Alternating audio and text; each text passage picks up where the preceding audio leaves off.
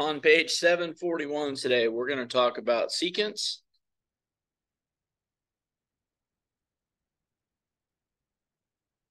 tangents,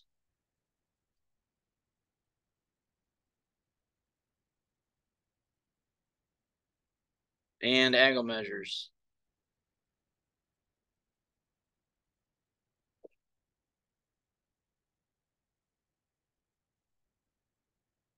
And first, we're going to say that a secant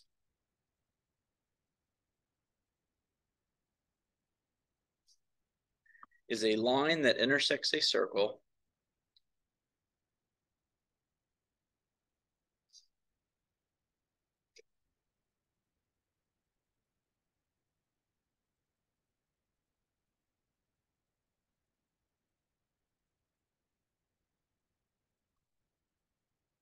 in exactly 2 points.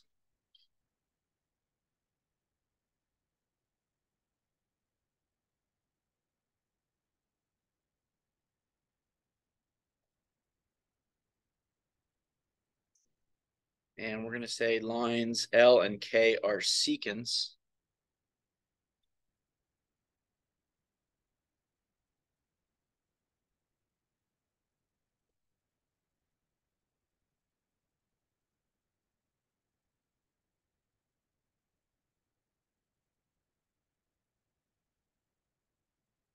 of circle C.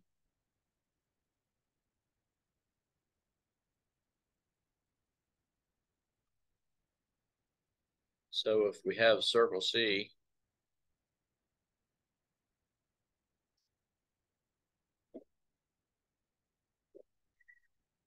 and we take a line right here and label it L. L is a secant of circle K. It intersects it at exactly 2 points. One being right here and the other being right here. All right, again, a line intersecting a circle in exactly 2 points.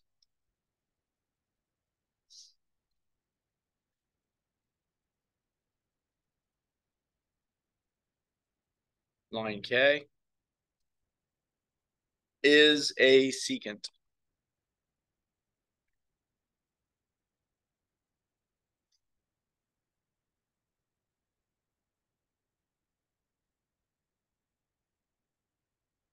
So now we've got a theorem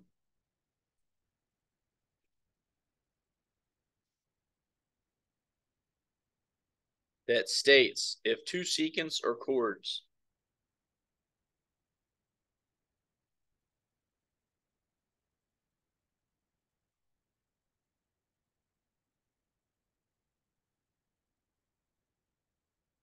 intersect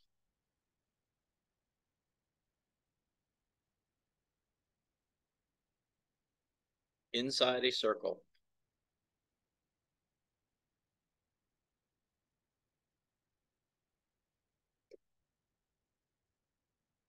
then the measure of the angle formed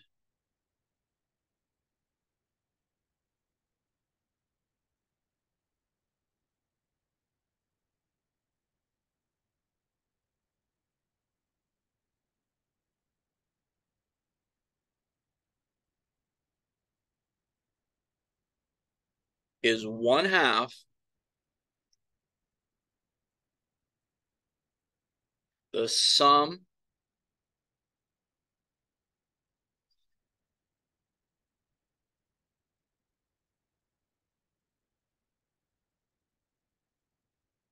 of the intercepted arcs.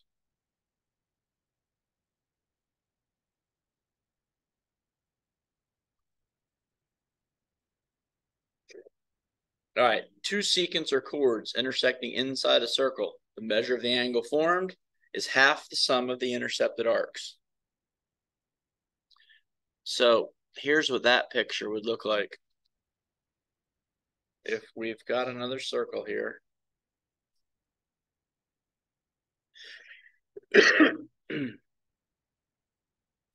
and we get a secant and a second secant. or a chord. It doesn't matter. Secants go all the way through the circle. Chords stop on the circle. So in this case, we have two secants. We have L and M. They intersect inside the circle right here at this point. We created two angles, angle 1 and angle 2. So this angle 1 right here has an intercepted arc. This angle 1 has an intercepted arc that goes up here.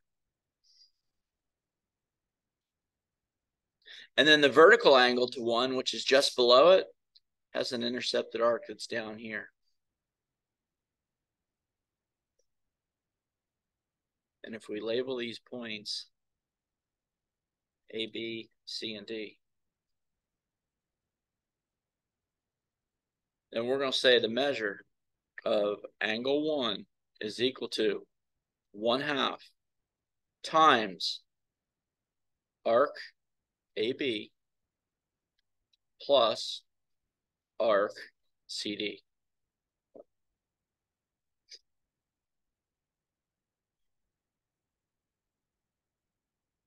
The measure of angle 1, which is this purple arc or this purple angle, is equal to 1/2 times the purple arc on top plus the purple arc on the bottom. All right. Now, the same holds true for angle 2 right here.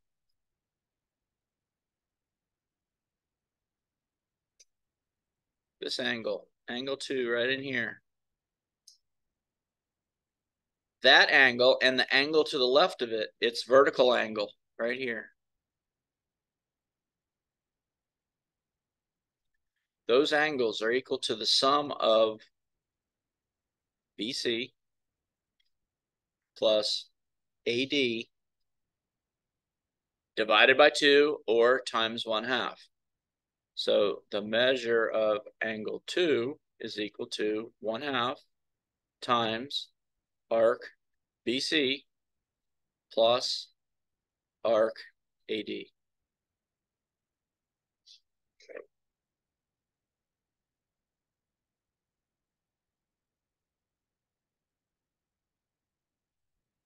We can also say in this picture, angle 1 and angle 2 are adjacent and they form a line. So we can say that the measure of angle 1 plus the measure of angle 2 is equal to 180 degrees. Those two are a linear pair. They form a line and they're adjacent.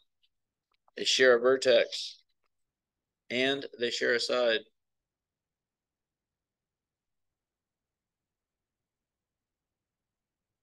So turn the page, look at example 1 on the top of the next page.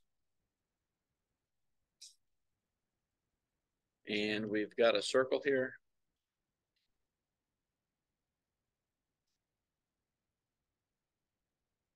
Now what we've got is a chord, RU, and another chord, ST.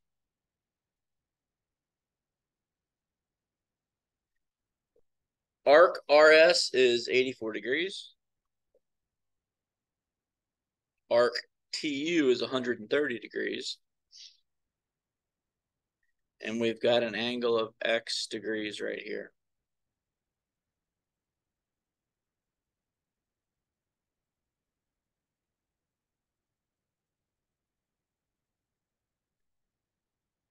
So we need to find the value of X.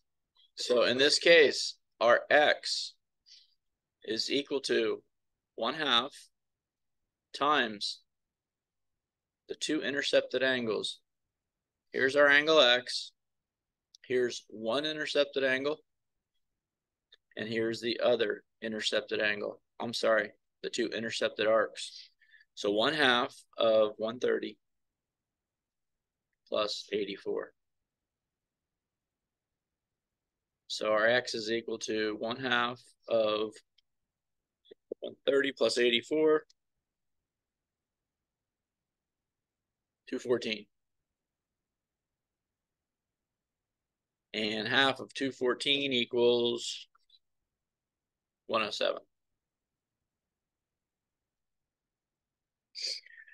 So your x is equal to 107.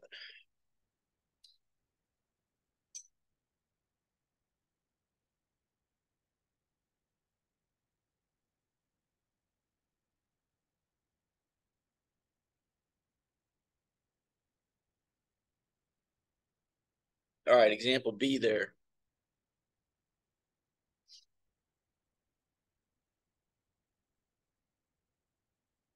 Now we've got a secant going through the circle, intersecting at A and D. We've got another vertical secant intersecting the circle at C and B. And they're intersecting in here at point E.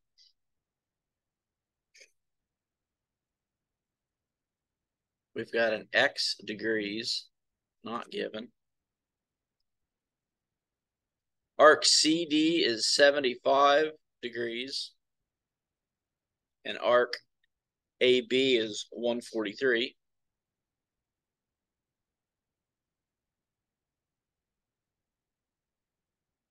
And we're asked to find the value of x again.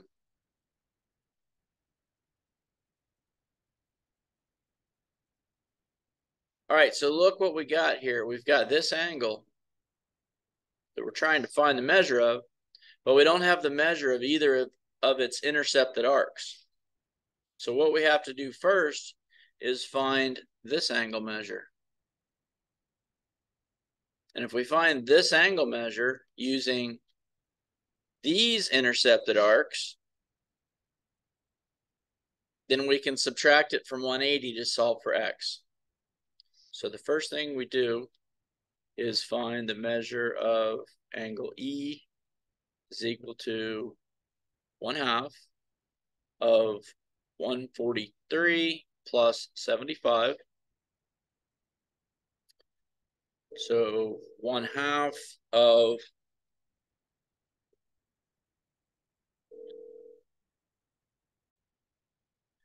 all right, so we're looking for half of 143 plus 75,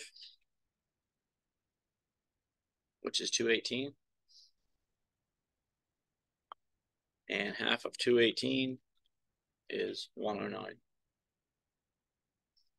So that makes this purple angle 109 degrees. But we need the x. Those two are a linear pair. So we can say that our x is equal to 180 minus the 109. So our x is equal to 71 degrees.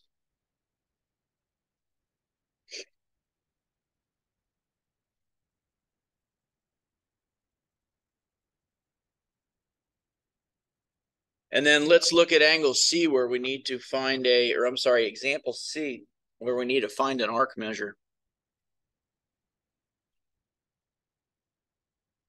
All right, so now we've got another circle here.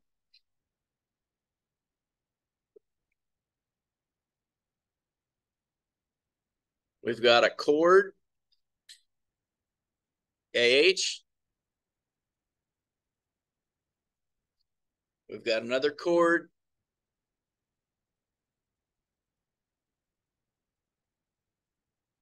GJ.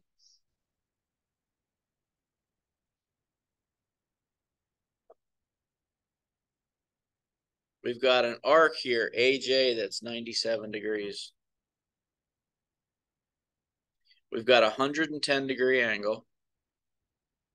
And arc GH is the x degrees now. So we're going to use that same formula because this angle is equal to 1/2 of the sum of this arc GH and arc AH.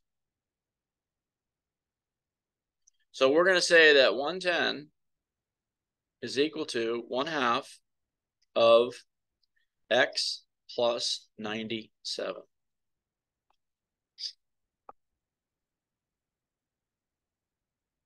Now, the first step in this problem to solve for x is we got to get this 1/2 off of both sides. So we're going to divide both sides by 1/2. And if you take 110 and you divide it by 1/2, you get 220. So 220 equals x plus 97. And then we can subtract 97 from each side. So 220 minus 97, 123 is equal to x.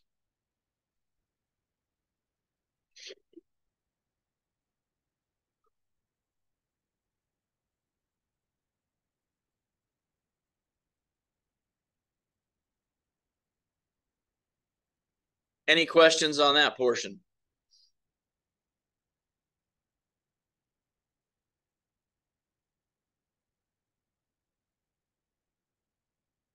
All right, so on the bottom of page 742, we got theorem 1013.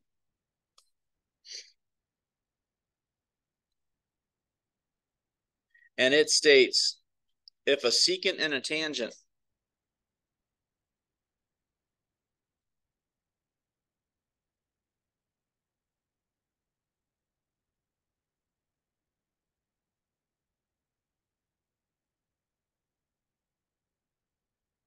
intersect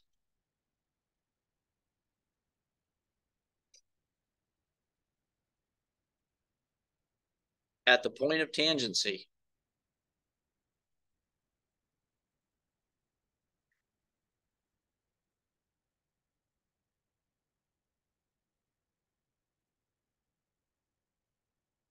then the measure of each angle formed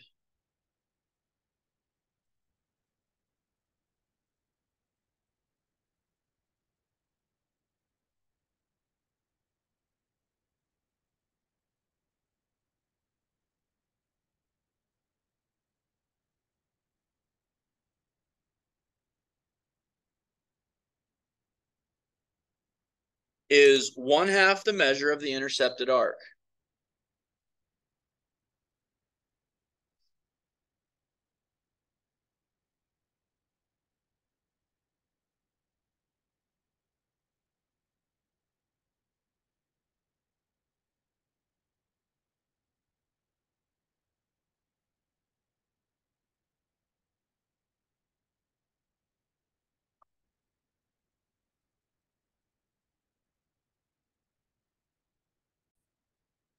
All right, so here's what a diagram of that is going to look like.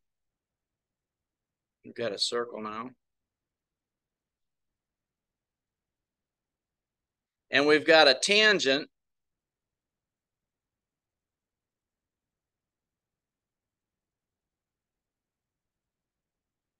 Remember, the tangent intersects the circle at exactly one point.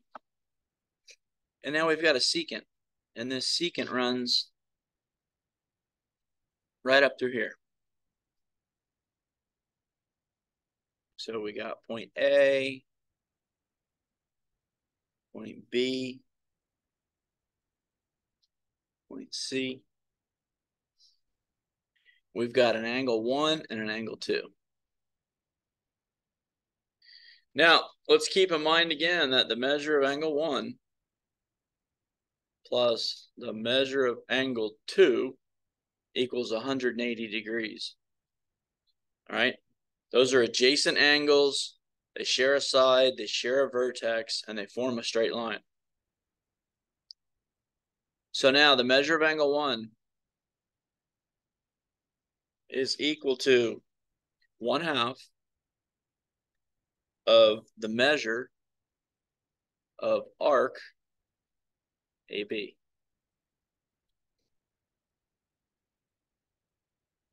This angle is equal to the half, or is equal to 1/2 times this is its intercepted arc.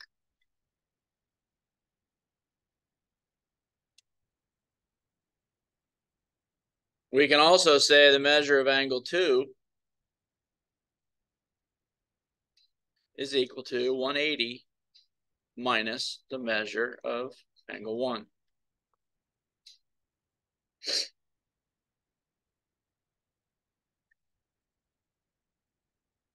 So if we add some numbers to this, and I call this 100 degrees, then the measure of angle 1 is equal to 1/2 times 100,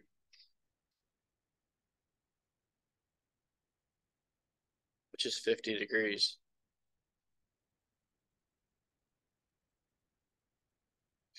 And then the measure of angle 2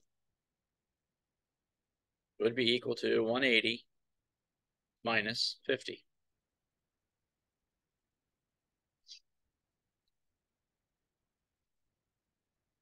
(180 minus 50 would be 130 degrees.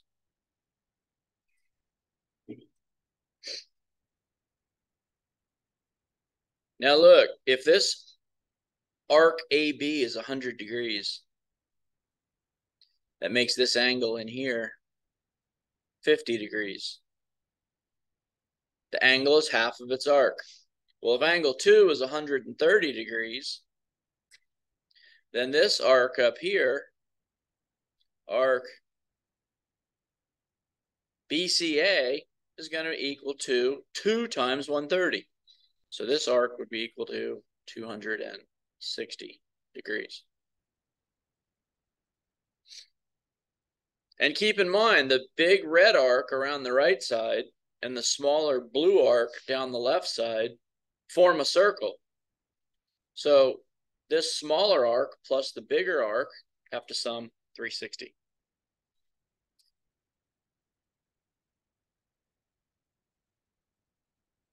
Everybody okay with that?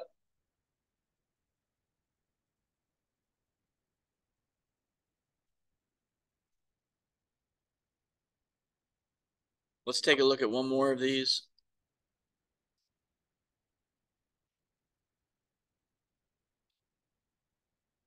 And what we've got here is this look.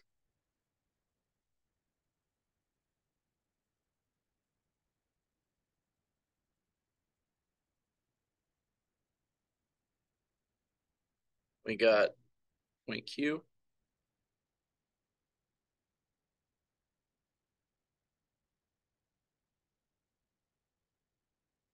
And then we've got QS.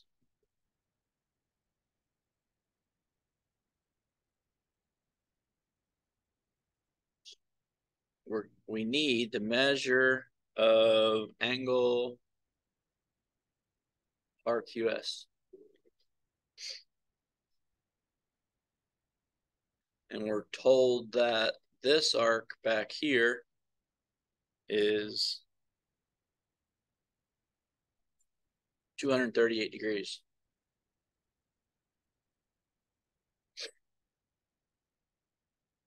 All right, so from Q all the way around to S is 238 degrees. That makes the arc from S to Q, we're going to say the measure of arc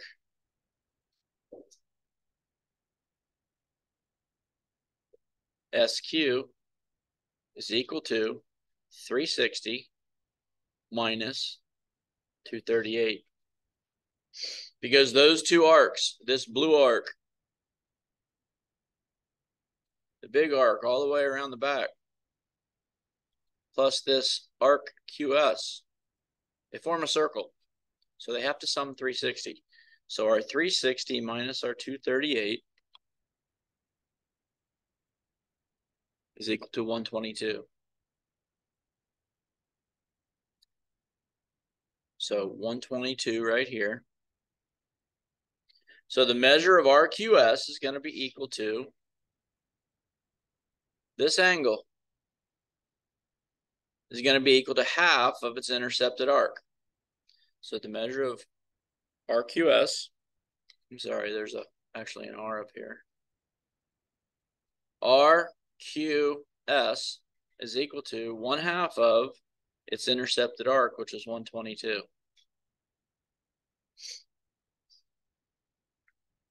So in this case, 122 divided by 2, 61 degrees.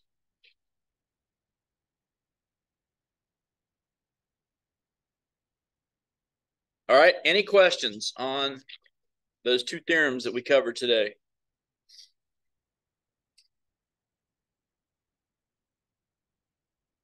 All right, then your practice for today is going to be on page 745.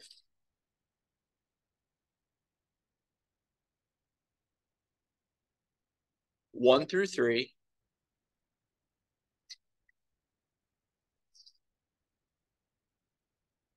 And then 11 through 16. Actually, 8 through 16. 1 to 3, and then 8 through 16.